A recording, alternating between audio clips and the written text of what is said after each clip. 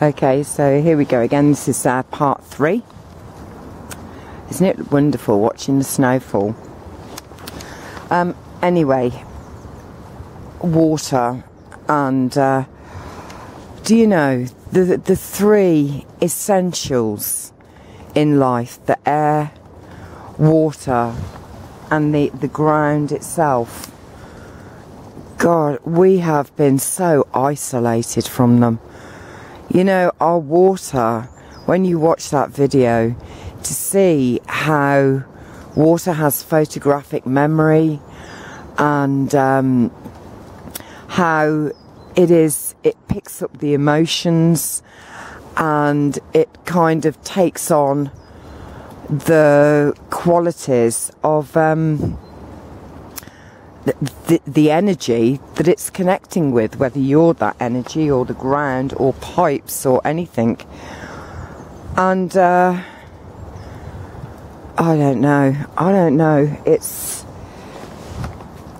the air is polluted. I've been seeing a lot about their chemtrails on the water in our oceans, and I should have, the video was on the Rawgasmic channel in my favourites, unfortunately, but it was about how they're making these chemtrails in the oceans, and you can see these vessels kind of going along and leaving these trails in the water, and the crosses and the zigzag exactly the same.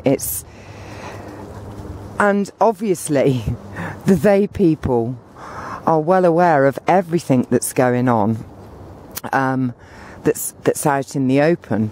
So all of these people who are working in the field of water have obviously put their stuff out there.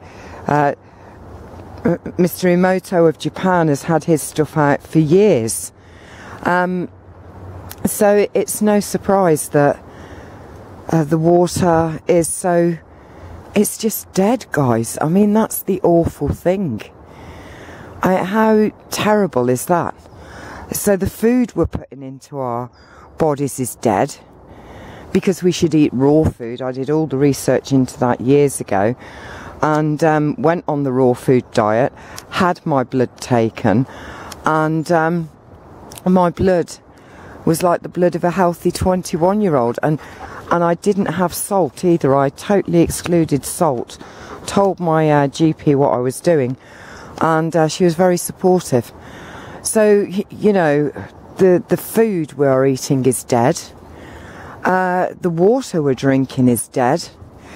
And they are polluting the air that we breathe.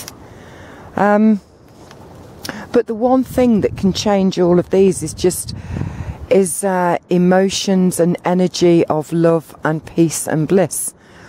And that's why Mustafa and I both blessed and blissed the water before we drank from the stream.